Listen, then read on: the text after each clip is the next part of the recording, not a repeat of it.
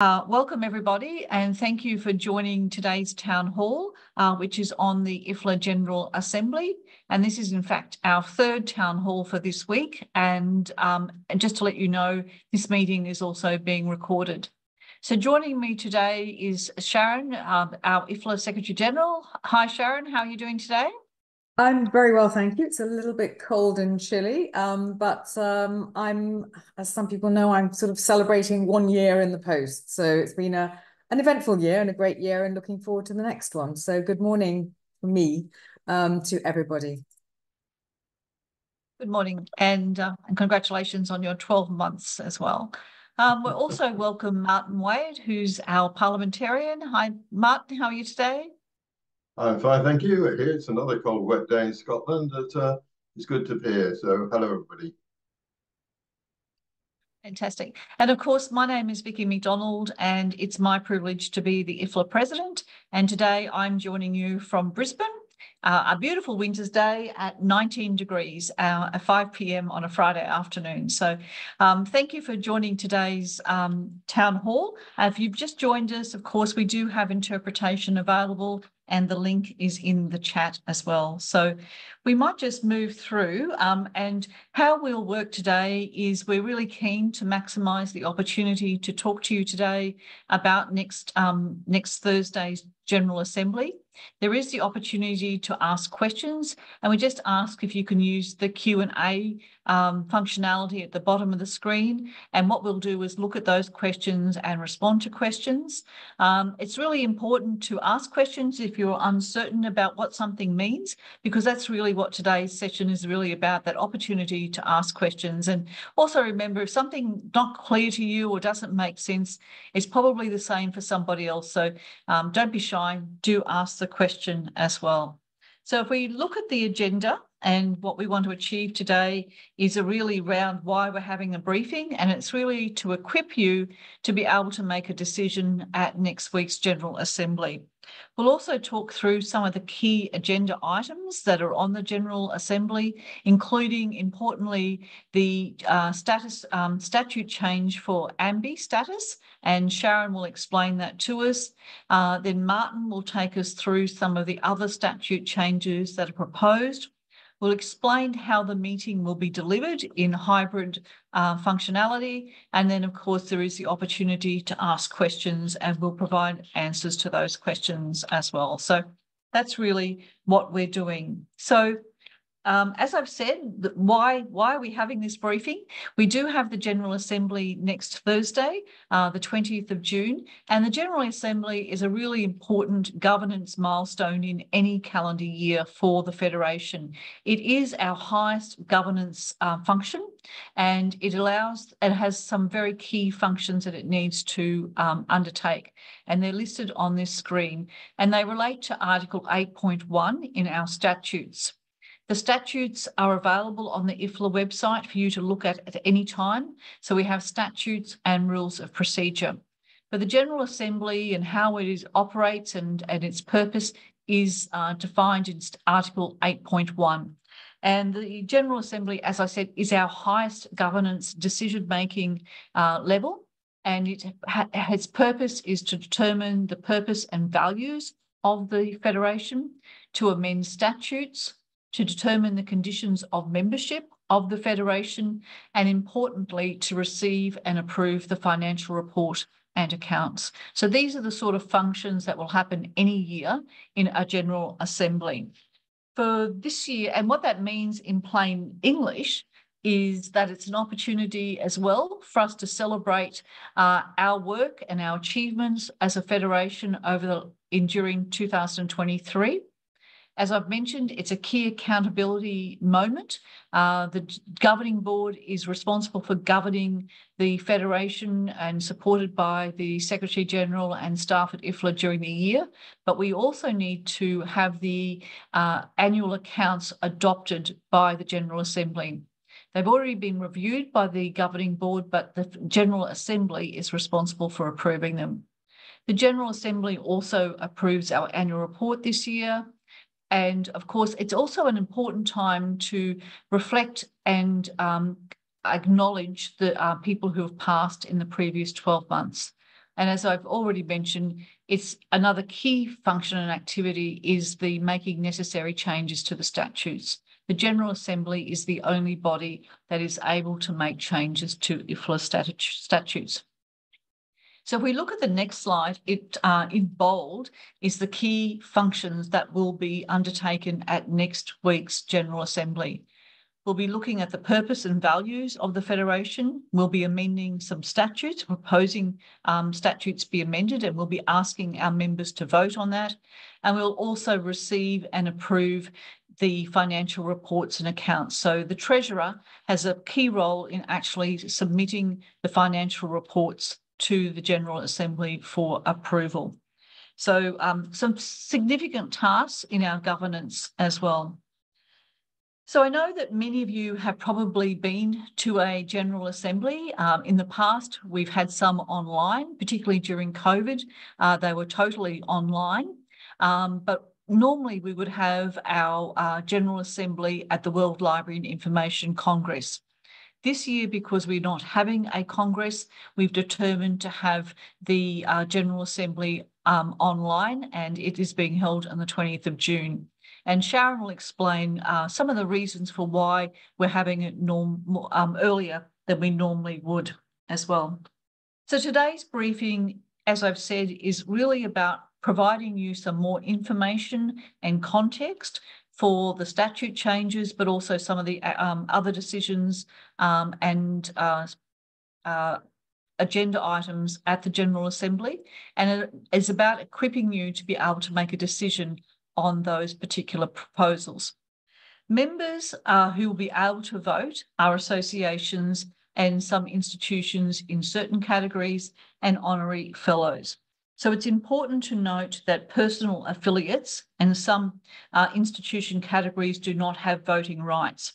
So you will know if you have voting rights because you would have already have received some correspondence from IFLA headquarters, and we'll talk a little bit about that as we move through today's session.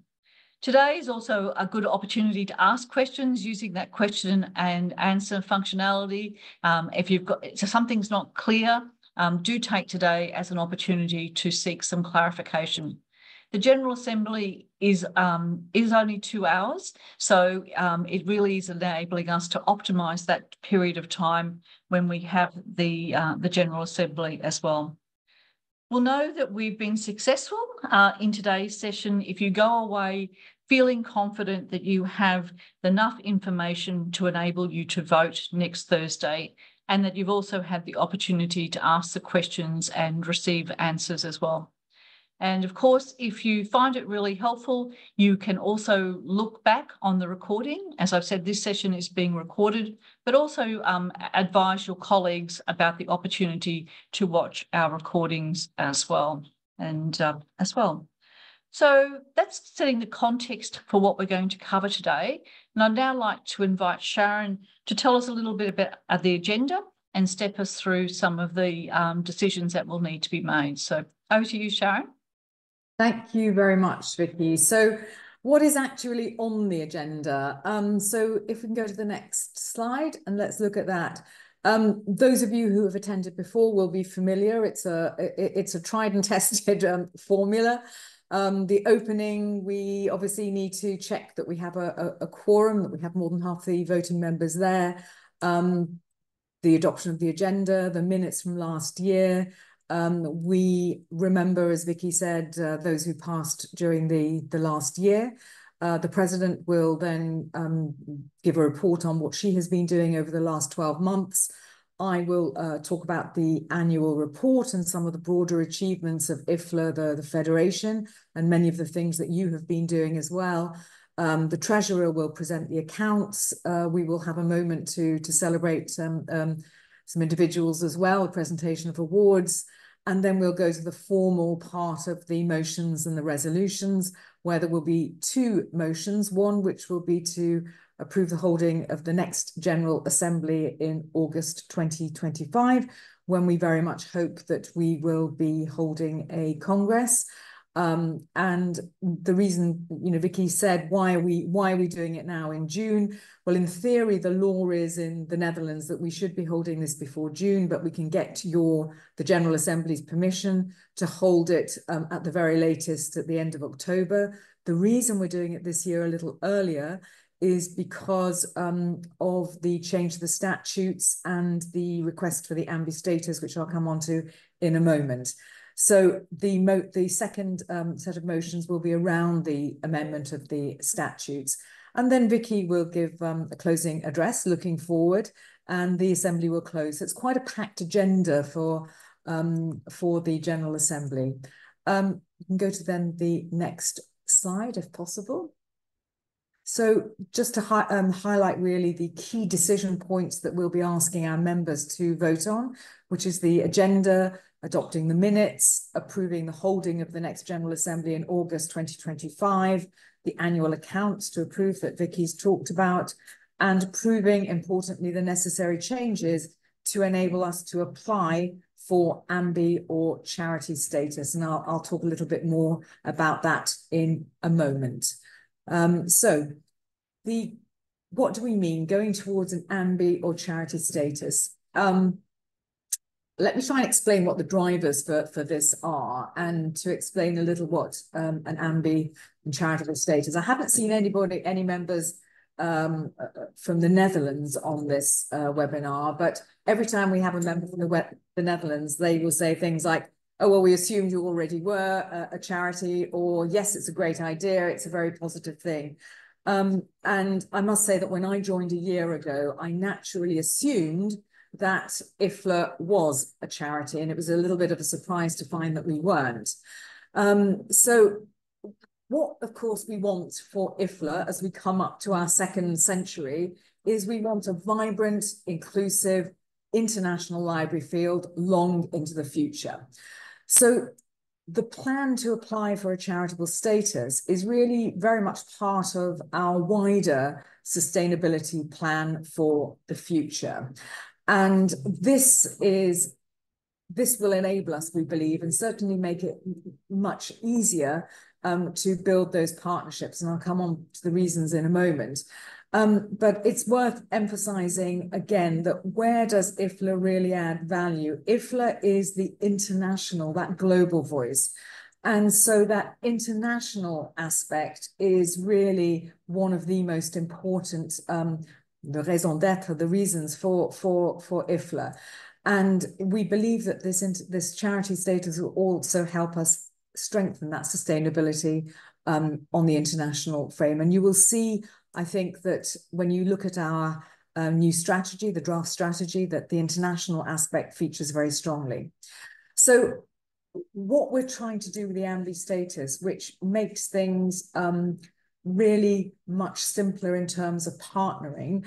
And just to explain a little where we are with IFLA at the moment, we may not be massive in terms of turnover, if you like, but we're remarkably complex for a small federation.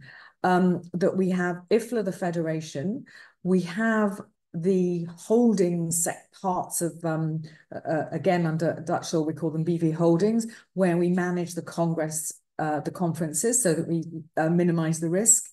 And then we have SIF, which is a small foundation within IFLA, which is what we use to manage the Arcadia grant, for example, and funding coming in.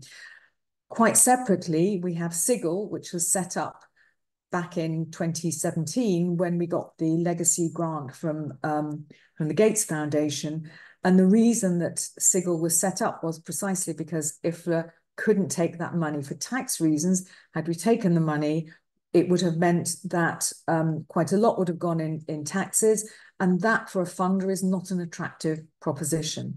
So part of the reason that we want to apply for the ANBI status is that it will make it much simpler for funders, whether in the Netherlands or internationally, to work with us and to give money to IFLA, which ensures that all of the money goes into projects as opposed to, and into the library field, as opposed to being swallowed up in tax. And it also means that our reporting, our The financials will be much more transparent because everything will be in IFLA, and it will make it much clearer for everybody to see where the money is coming from, how it's being spent. And I think, we're already making steps there, but I think it will be very, really much better going into the future. So that's part of the reason for going for this ANBI status, which, if we can go to the next slide, and in case there are any Dutch members on the call, I'm not going to try and say this in Dutch, but essentially it's a public benefit institution. So in many countries, that's a charity. For those of you, I suspect we don't have many in the US, but in the US, that would be a 501c3. It's a not-for-profit. I think most countries will have some sort of structure which is similar. And this, I think, is a really very exciting step. So what this means, as we say, it's going to be simpler to get those partnerships. It makes us a much more attractive partner for funders, because they know then that all of the money will go into benefiting global libraries. It does lock in higher requirements for reporting on activities and finance, which are not going to be a challenge, because actually I think we're beginning to do that already. Last year, we didn't do a sort of just summative accounts publication. We shared everything. And this year, again, you're going to see that we're doing consolidated accounts so that everybody will be better able to see where our money is coming from, how we're using it. So those requirements, I think we're very comfortable with. And our tax advisors are telling us that, yes, we're meeting the criteria, and they're very confident we'll get it.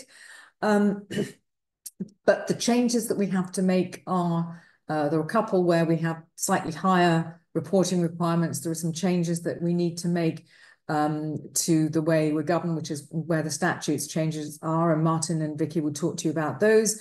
And there's a legal requirement where we have to have a clause which says that if IFLA were to close, any remaining funding would go to another ANBI or an international charity with similar goals, and that the money would be going to support the global library field and going for the public benefit.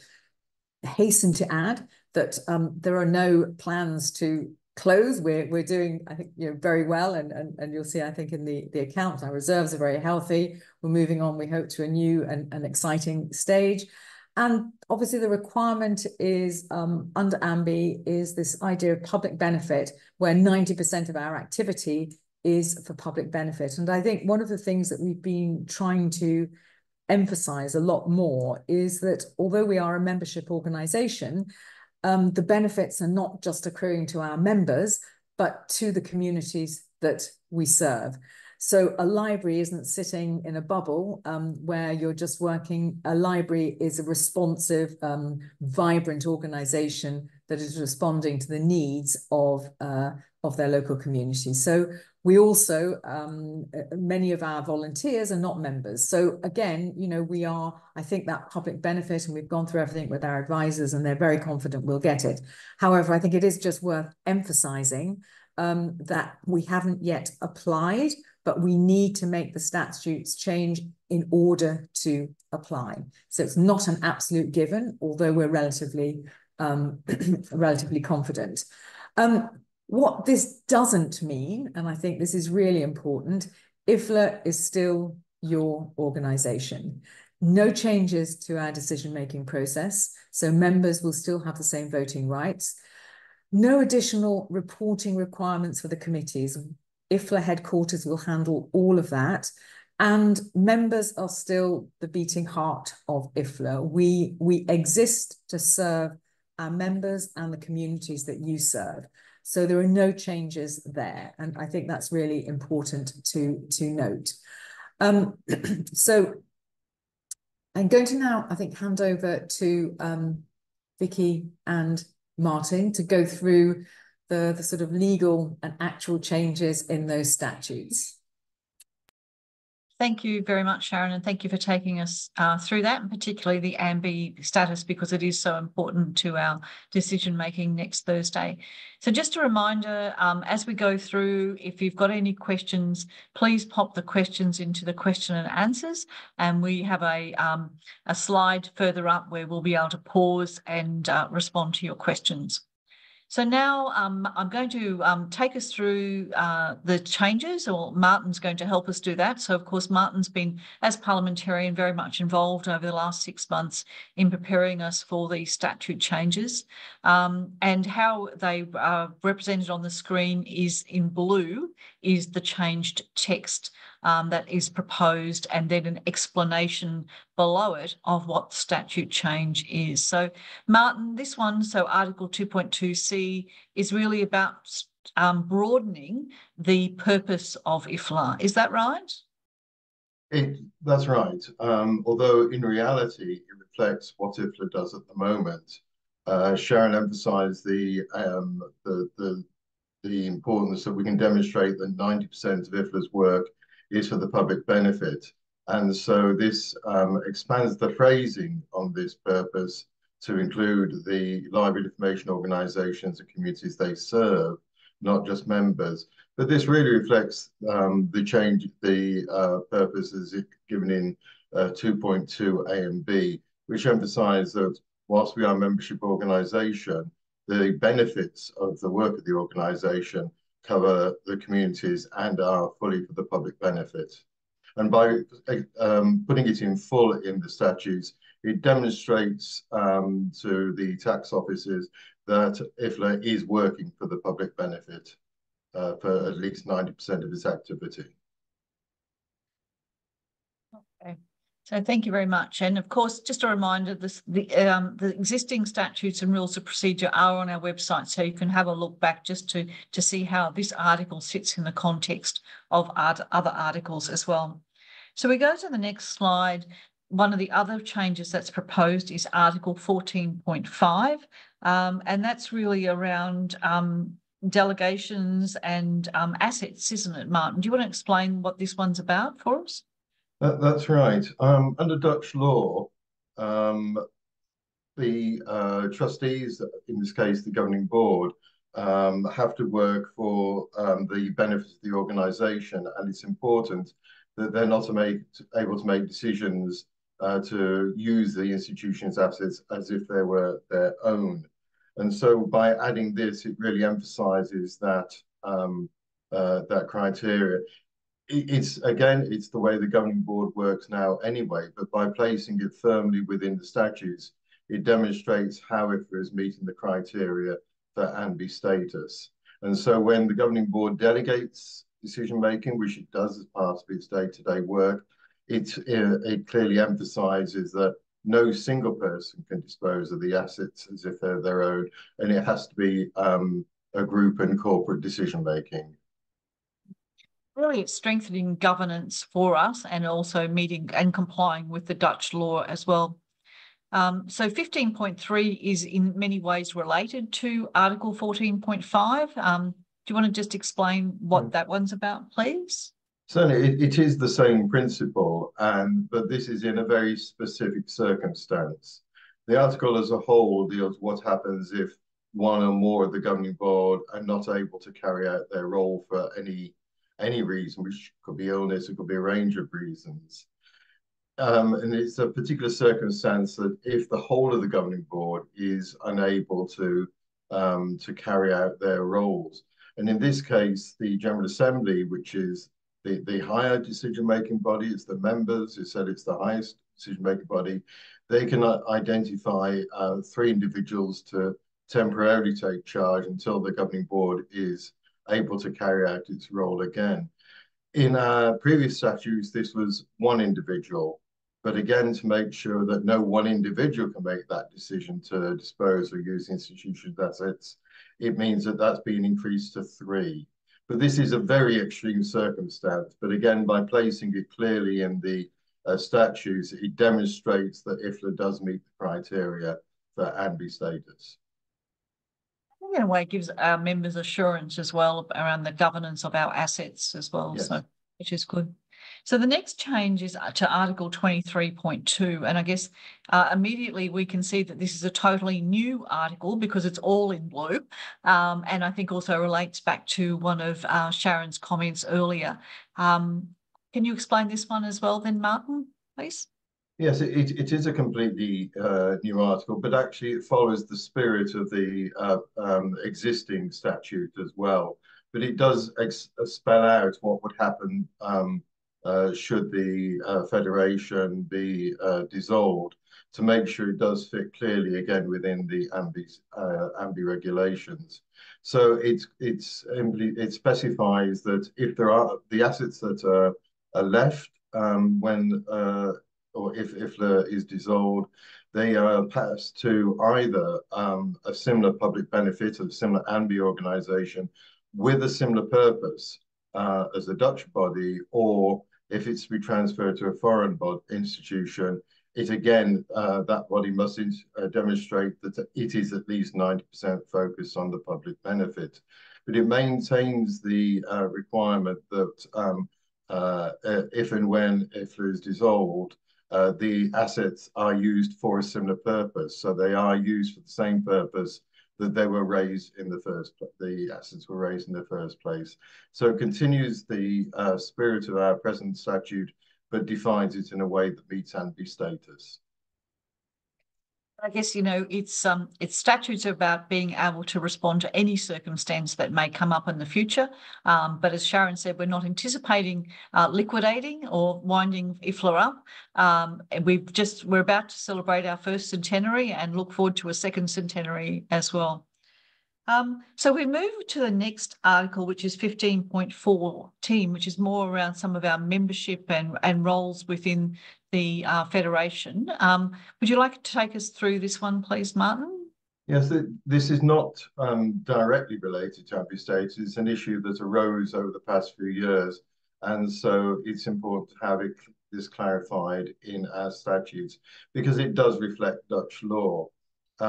It's slightly complicated, so I'll go through it in stages. But in essence, the General Assembly, as the highest decision-making body and members, does have the power to suspend or dismiss any member of the governing board if that member's acting contrary or against the statutes or purposes of the Federation. And it has to have that power, so it has confidence in the governing board and what the governing board is doing. But Dutch law also specifies that those who elect a member of the governing board are able to dismiss that person. And whilst most of the governing board are elected directly for members, there are three roles: the chair of the professional council, the chair of the regional council, and the chair of MLAS, which is the unit that represents the interests of National Association members. They elect them directly. And so it's a much more limited electorate, and they are members of the governing board because they hold those roles. So what this does is this statute now clarifies that the electors of those three roles can dismiss them from that role as chair, and because of that, they would then cease to be a governing board member. And but it does reflect the law that, as I say, that the electors of each of those roles can actually dismiss them if they're not carrying out the role that they should be doing. A new chair will be elected in each of those cases, and that person would then step into their role as the governing board member. So it's to reflect the two rights there, if you like, of both the members as a whole and the electors, those three specific posts. Thank you. So essentially, it's a principle: whoever elects has the delegation to dismiss, in a way. Exactly. Okay, and I think the next one is sort of related to this one. Oh no, that's it. That is all our statutes. So that's fantastic. Yeah. So and thank you for taking us through and helping us to explain those. So also I can see there's a couple of questions that have come through. So Sharon, we might just look at them. Well, we'll deal with the questions when we get to them. But first, maybe if you just take us through the convening notice, the documentation, and the motions, and then we'll come to the questions. Okay, we can do questions afterwards then. Fine. So you know, some of these you might want to just obviously look at in more detail yourselves, and you will be able to find all of these documents on the website. And what we have, and this is, you know, stating the obvious, I suppose, that we've obviously got the Dutch version and a translation into English. The one that stands up in court, if you like, is the Dutch version. That is the legal document. So our Dutch members are at an advantage here, but we think the translation is is a pretty good one. So I think we're pretty confident that you'll get a very accurate view of what the changes are. So do please look. You'll be able to see both the Dutch and the English version in track change, so you can see exactly where we've changed it. And you will also be able to see the clean version, so what it will look like in the future. Okay, and then on to the next one, and to look at the actual motions then. So these are the motions, the kind of legal motions, if you like, which is to amend the Articles of Association of the International Federation of Library Associations and Institutions in conformity with the draft deed of amendment prepared by Van der Stap, which is our notary. So of course we've been doing all of this with the notary and with our tax advisors to make sure that everything is appropriate and compliant. And so that will be one of the motions. And the second one is to, if you like, appoint each member of the governing board and each candidate civil law notary, paralegal and secretary. So essentially the members of the governing board, the notary staff to actually hold it and submit and formally change the amendments. So the statute. So these are the, if you like, the two legal motions that we need to go. So essentially what that means is approving the revised versions and approving the process to submit. So that, I hope, is clearer, because when you read the actual motions, they can look a bit legalistic, and particularly if English is not your first language. Okay, so the next slide, also on the agenda. So I think we've probably gone through this already, but just to remind you that we'll have the annual report and the annual accounts.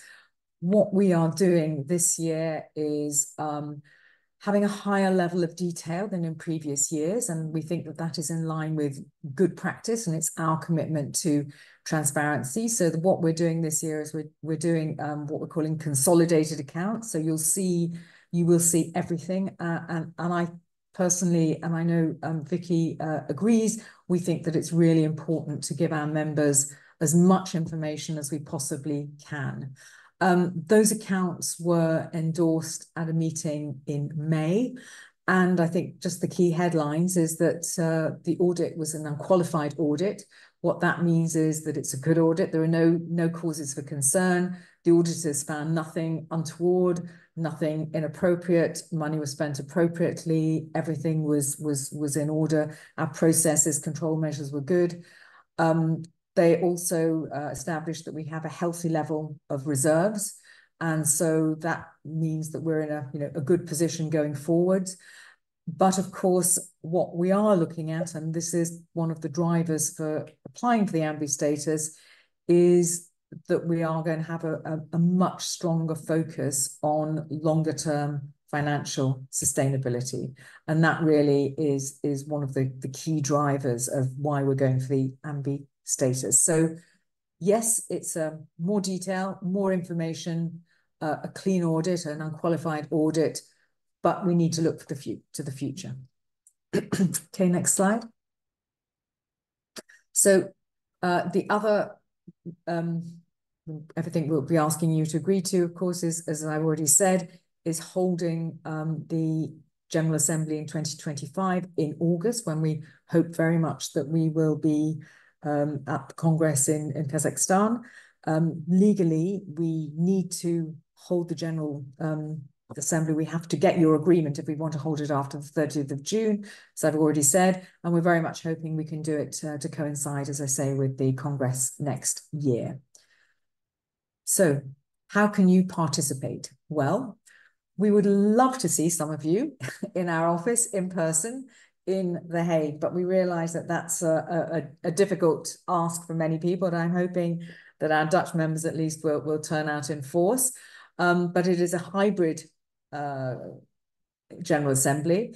But if you are in the Netherlands between 1 o'clock and 3 o'clock Central European summertime, you are very, very welcome. Please let us know. But otherwise, voting, we'll be using the usual Lumi platform. So you will be able to vote online. And Helen will be sending all of the links to enable you to do that. We will also, you'll also be able to ask questions, which we will read out in the room, and we'll have people monitoring the questions, which we will answer. Others can follow using the live stream on IFLA's YouTube channel.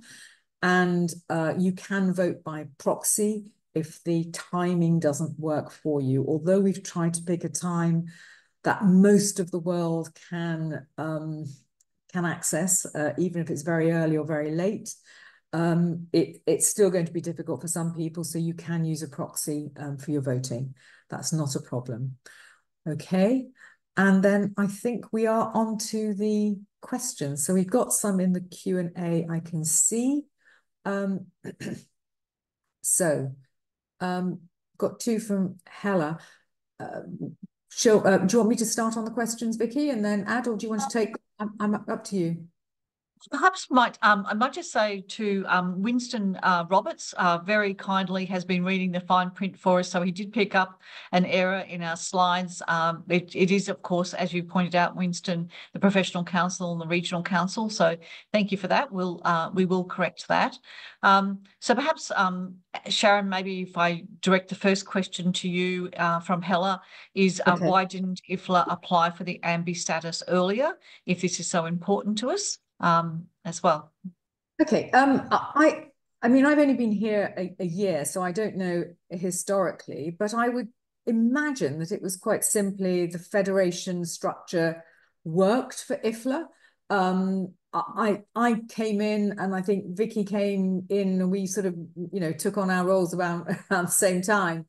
And we were looking at how we could build that financial sustainability that I think perhaps we hadn't focused on sufficiently in the previous years. And that if we want to take that more global view, if you like, that it just made sense to have that charitable status. So I think it's just the world changes, IFLA's changed. I think it's also an acknowledgement that perhaps the work that we're doing, which is much broader, some of the work we're doing around the advocacy, some of the work around, linking our work so strongly to the Sustainable Development Goals. I think it was just one of those things that made a lot of sense. And I confess also, I just came in, and when the finances were presented to me on the first day or the first week, I was just surprised at how complicated they were, that we got little bits of different bodies and different entities here and there. And I think I probably just asked the question, why are we doing it like this? And then the explanation. So I suspect it's just one of those things, which is, it was just the right time and the right processes. And the past, the federation served our needs. The world's changing, and we move on. And this, having done quite a lot of work around this now and thinking about it and discussed with everybody and researched it, we think this is probably a sensible thing to do.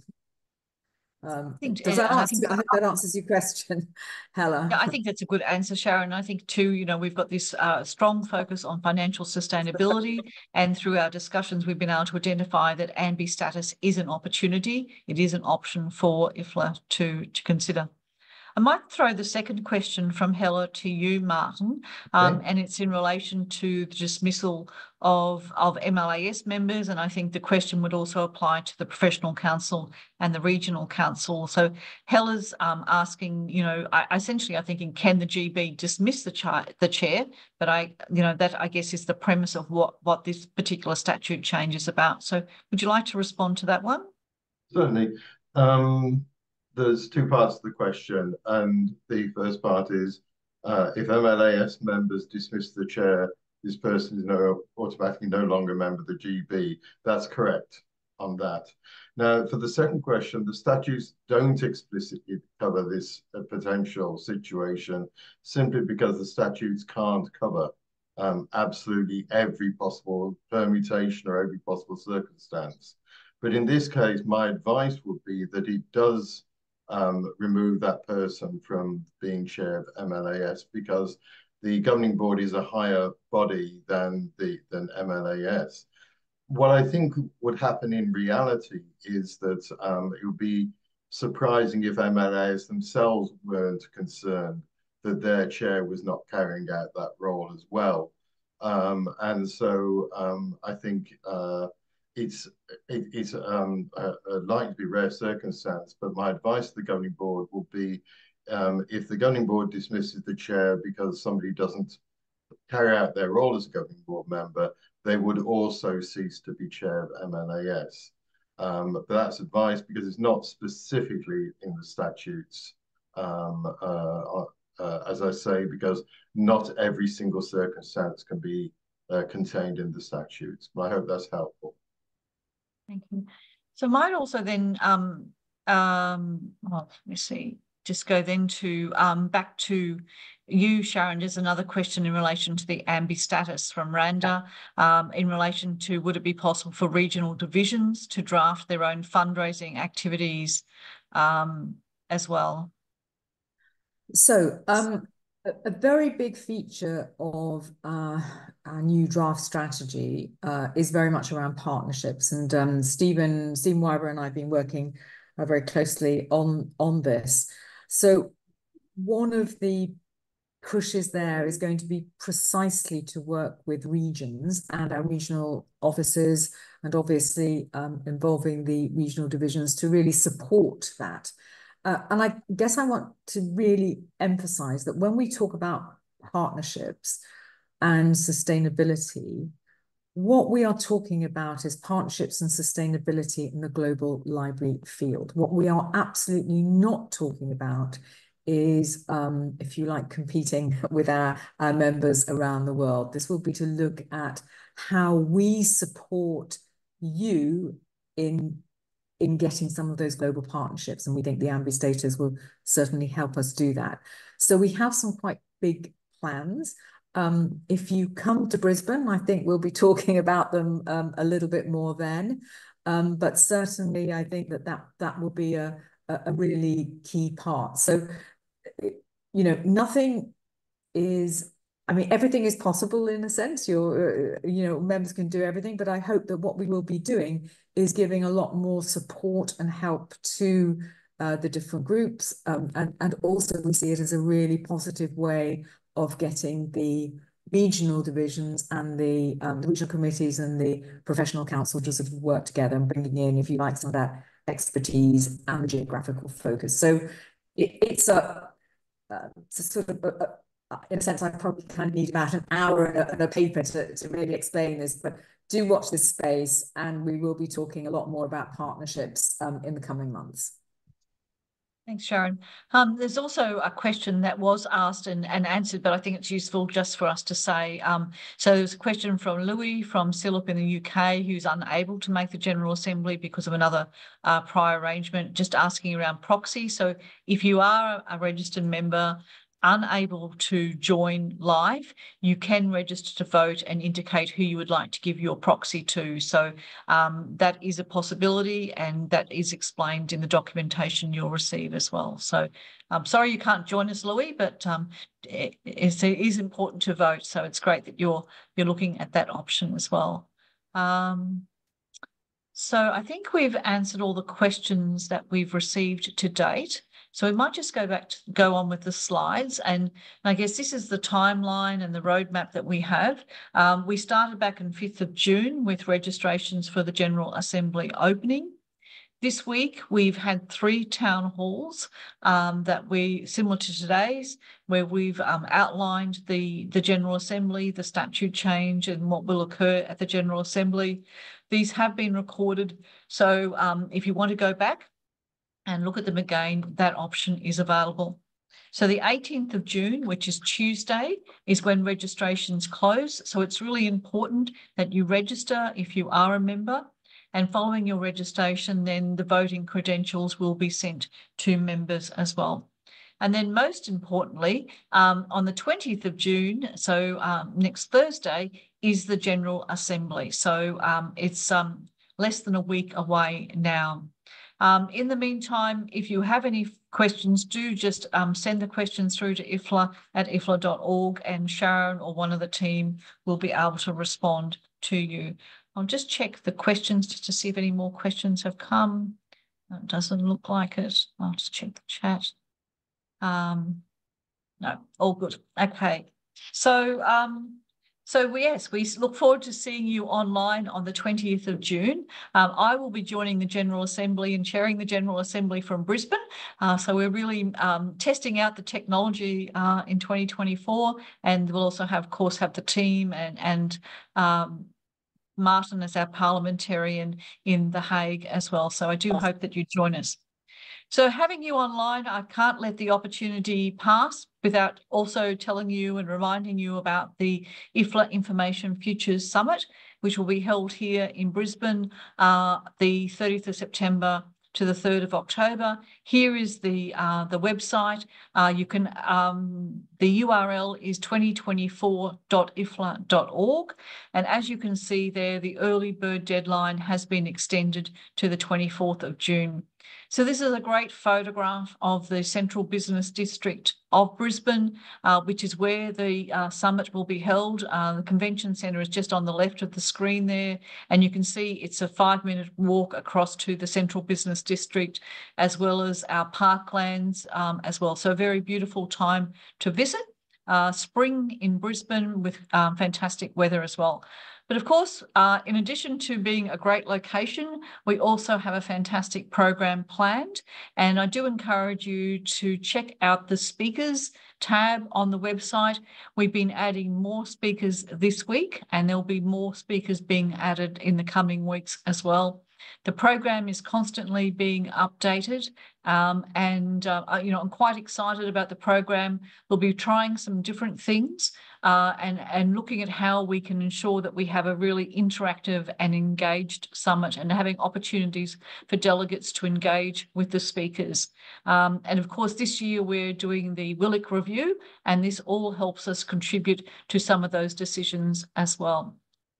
Yes, Louis, we're very excited that Joe Cornish is coming, so thank you as well. So do take a look at our website, and I do hope to see you in Brisbane, Australia in September as well. So before we go, Sharon, any final words that you'd like to offer? No, just really thank you all very much for joining, and I hope it's useful, and it's great to get feedback from this. And again, I would just say, please do come if you can to Brisbane. I know that for many in Europe, it's quite a long way away, but just think of how far our Australian colleagues and New Zealand colleagues have to travel when the Congress is in Europe. I think it'll be very exciting. It will be a real opportunity to help shape the future of IFLA. So, Lewis, just because Joe's coming doesn't prevent you from coming as well. We do allow more than one person from an organisation. So I hope to see many of you there. And I hope to see many of you as well, obviously, online next Thursday when we have the General Assembly, because that tends to be quite a formal, scripted event. So this is a bit more relaxed. I hope you found it useful. Thank you. Very much, Sharon, and thank you, Martin, for attending today, and also taking us through the statutes, and also the work that you've done over the last 6 months to enable us to present them to our members as well. So thank you.